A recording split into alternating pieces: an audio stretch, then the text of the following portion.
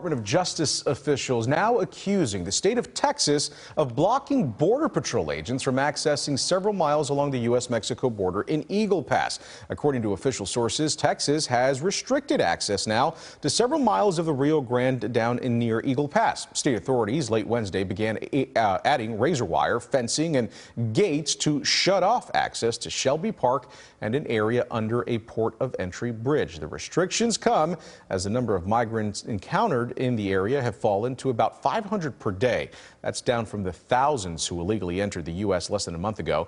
The Texas Military Department says in a statement that its reason for the action is to, quote, restrict access to organizations that perpetuate illegal immigrant crossings in the Eagle Pass area.